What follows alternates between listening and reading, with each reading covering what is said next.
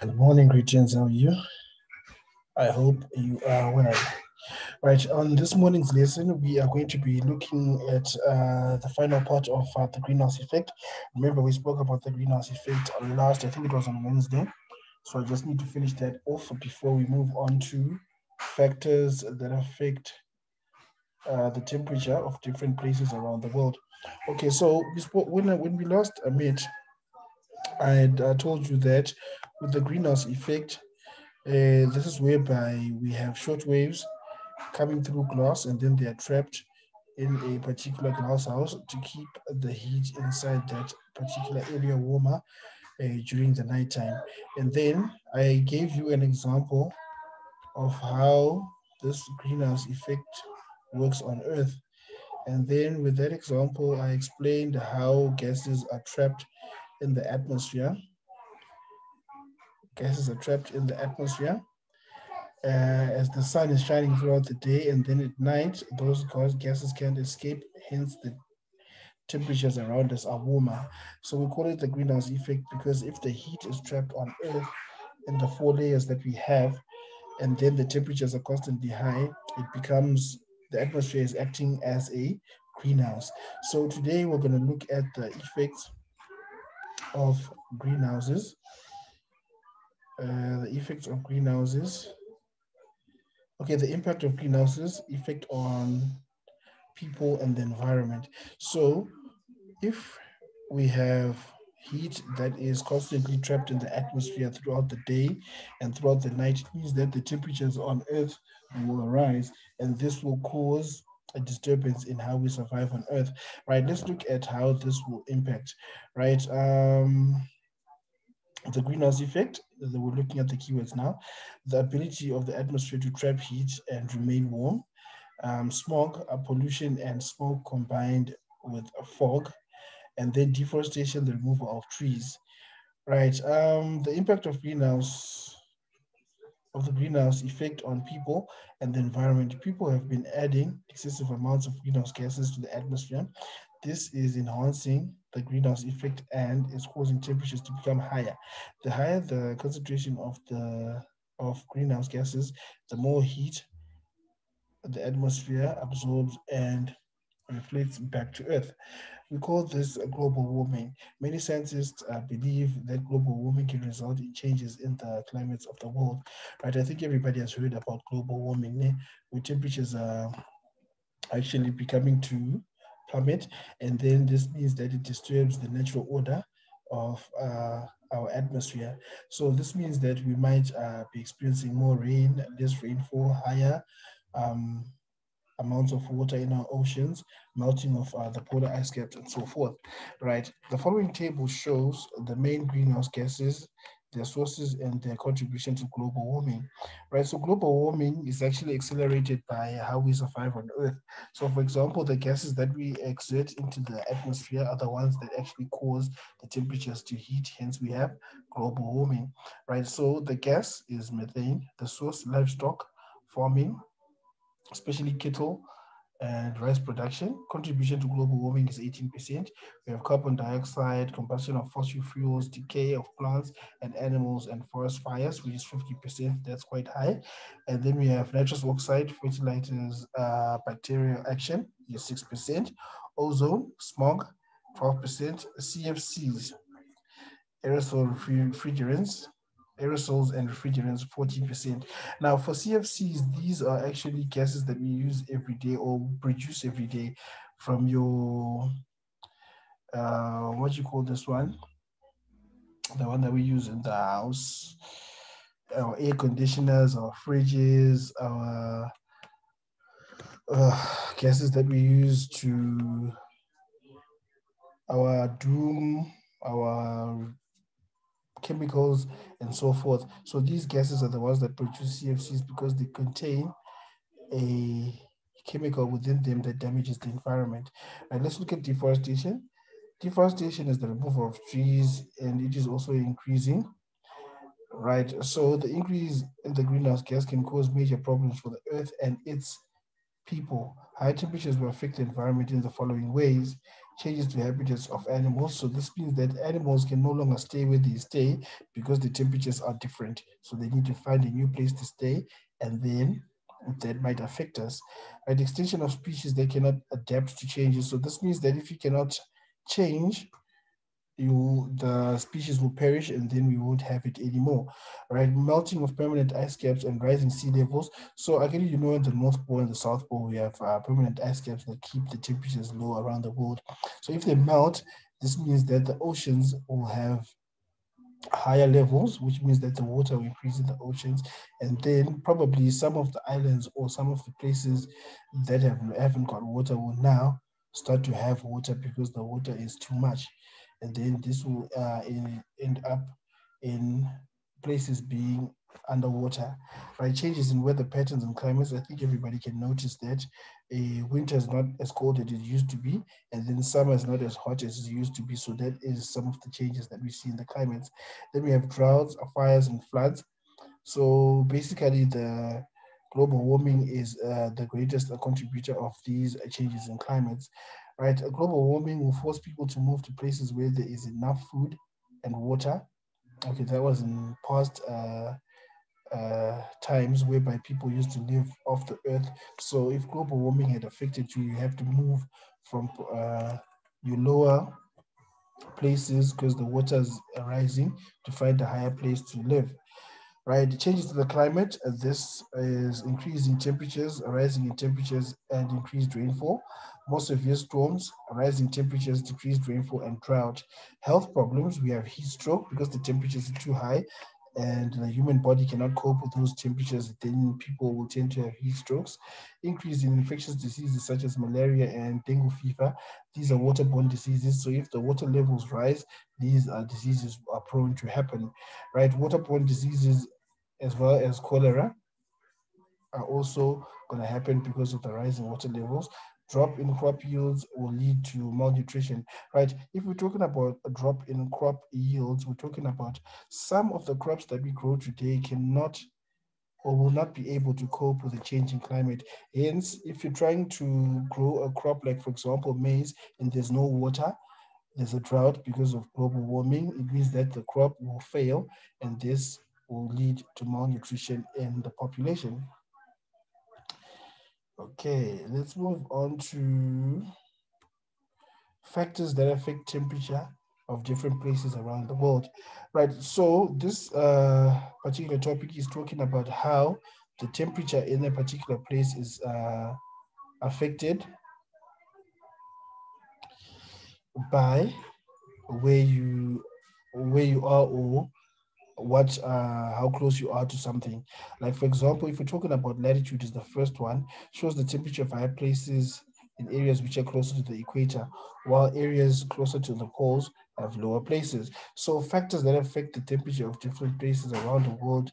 Latitude will be, if you stay around the equator, it means that the temperatures will be higher because the sun is directly shining on the equator, which means that the temperatures in that particular area are high. And then if you stay at the North Pole, in the northern hemisphere, it means that you're facing the equator is at your south and you're facing the north, and there is no sun. So the temperatures here are low. Okay. And then because you're at the North Pole, that will cause your temperature to be the temperature of your surroundings to be low because there is no direct heat from the sun. And then the same goes for the South Pole. It's at the south of the equator, and then they're facing north, which means they can receive sunlight from the equator, but the sunlight that they receive is so weak because it's so far away, it does not influence the temperature of their place, hence their temperatures are low. So latitude uh, shows that temperatures are higher in areas which are closer to the equator, while areas are closer to the poles have lower temperatures.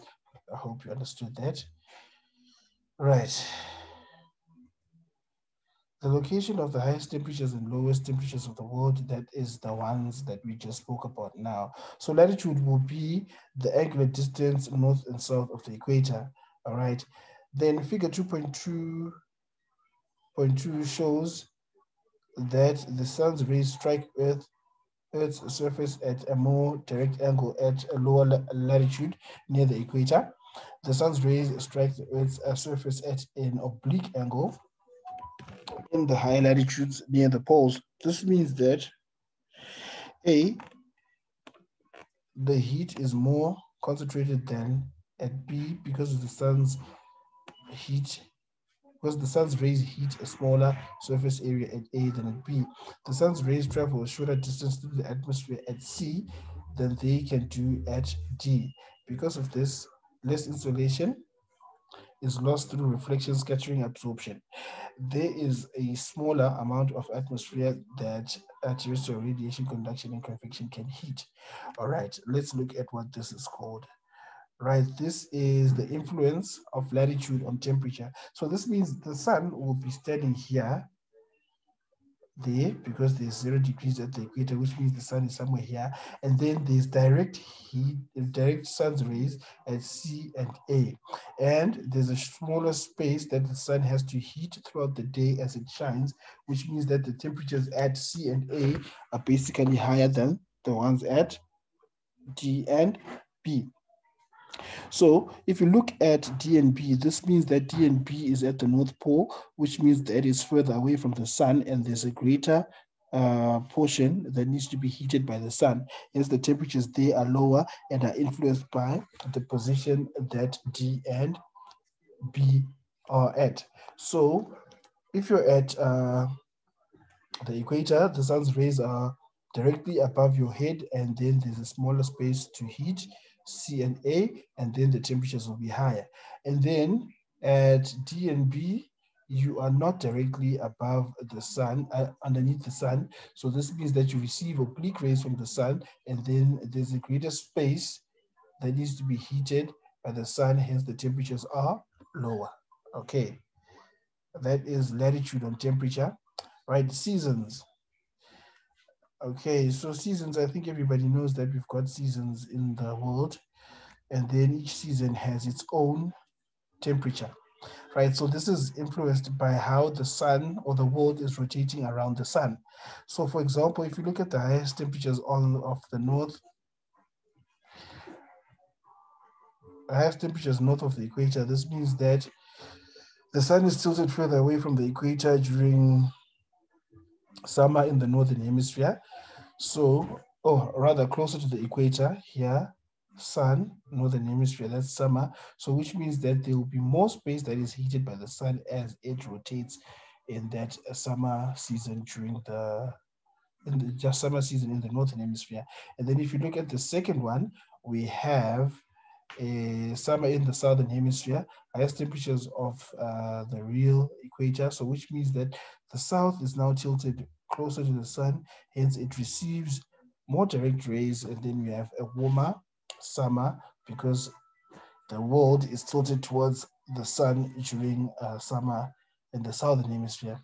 The sun is directly over the Tropic of Capricorn on 21 December. So the zone of the highest temperatures lies south of the real equator. This is the southern hemisphere summer. The sun is directly over the Tropic of Capricorn, Tropic of Cancer on the 21st of June. So the zone of the highest temperatures will be north of the real equator. This is the northern hemisphere summer. We call the zone of the highest temperatures the heat equator. Okay. So basically with the seasons, this means that the closer you are tilted to the sun or the further away to influence the temperatures in your particular hemisphere, and then that will be a season. All right. Right, altitude. Altitude refers to height above sea level. We've already learned that water vapor and carbon dioxide absorb long wave radiation at the that the Earth gives off. There is progressively less water vapor and carbon dioxide at higher altitudes. So temperatures decrease as altitudes increases. Right. So you've heard the saying, the higher you go, the cooler it becomes. Right. It becomes cooler because the air is thin. If the air is thin, it cannot absorb heat, or it cannot uh, collect or maintain the heat because there are no air particles or water vapor that actually collects the heat, making the air warmer around you. So as you go higher, the air becomes thinner, and as it becomes thinner, it means that it cannot collect or maintain heat, and then the temperature becomes low. As you go lower, like for example, from the sky to the surface, this means that the Earth has more water vapor because it's much more dense, and then the air is much more dense, and then it can collect heat, making the air around us warm. All right. And then the next one will be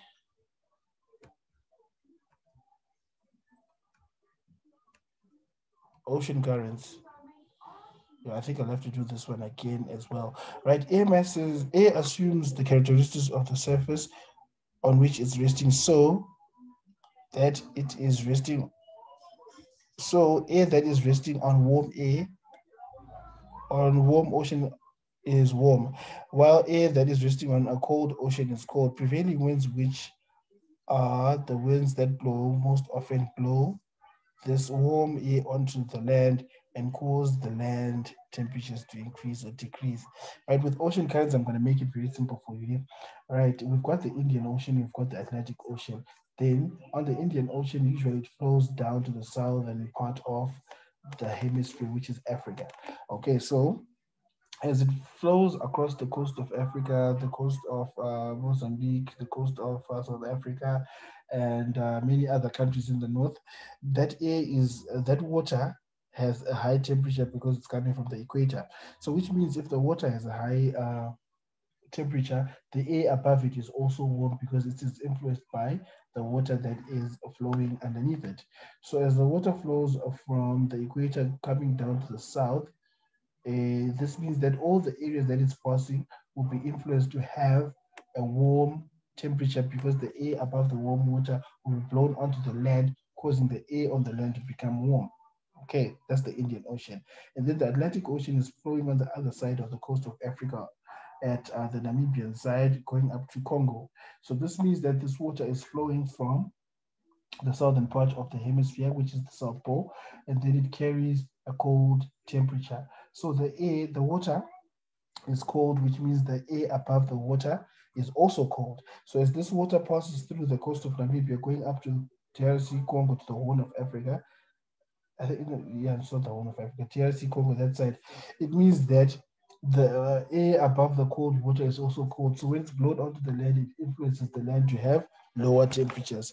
Hence, the ocean currents will influence the temperature of where you are. So the stuff that I'm talking about now can be illustrated here in this diagram right here. So this means that the current which is coming from the equator is this one, which is darker, so that it shows that the temperature is warm.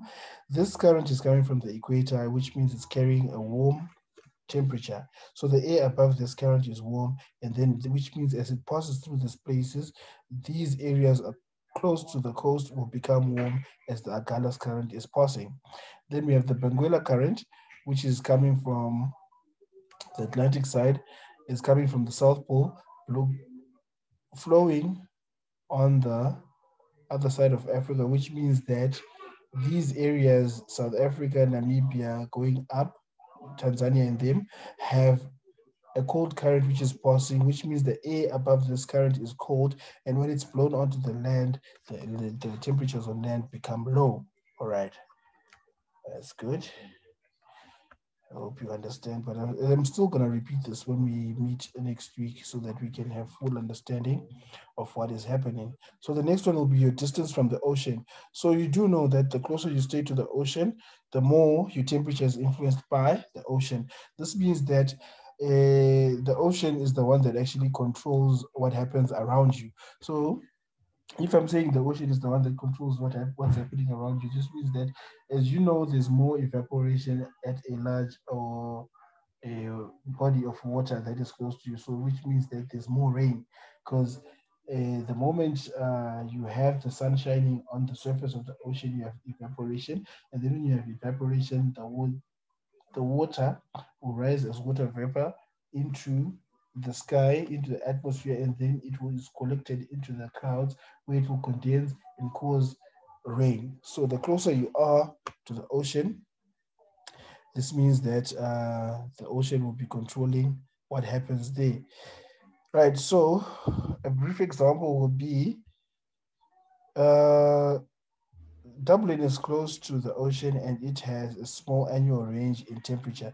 Kiev is further from the ocean and it has a large annual temperature range. Tomsk is Tomsk is a very large annual range in temperature and is very far from the ocean. So the annual temperature range is the difference between the summer and the winter temperatures every year. We calculate this by subtracting the average temperature of the coldest month from the average temperature of the warmest month in the year.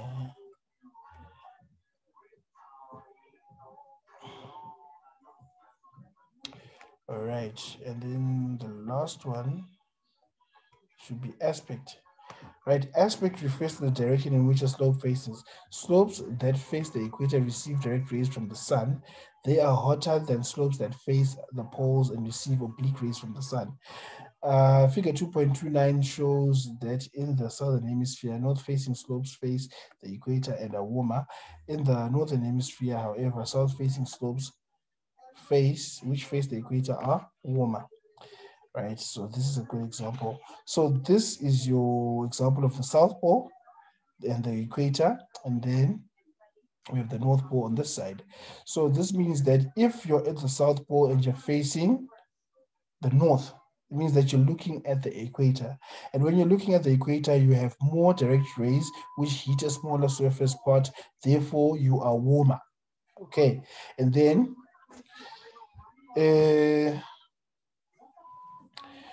at the equator, we have oblique rays, heat a larger surface, and therefore they are cooler, south-facing slopes. So this means this is the South Pole and this is the North Pole.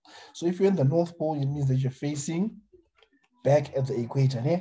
So if you're facing back at the equator, this means that you're looking at the south and you receive a oblique rays from the sun, because the sun, you can see it, but it's further away from you, and hence it cannot influence the temperature. So your area that you are staying is the North Pole, and the temperatures is influenced by the low temperatures that are in that particular place.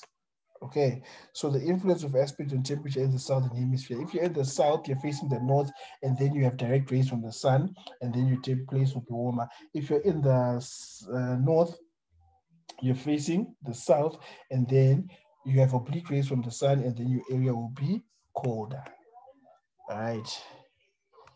So when we meet again on Monday, we're going to be doing global warming. So I want you guys to do activities 5 and 6 on page 90 and 91. Activity 5 on page 90. Let me just open it quickly.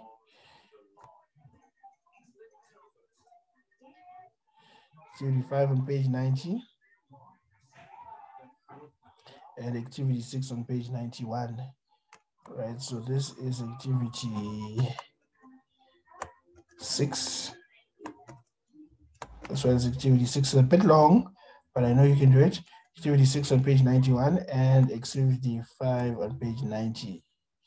There is activity 5 right there. So that'll be your homework for this weekend. All right, so I will end the lesson now and then we'll discuss further when we meet again. Thank you for joining. Have a nice day.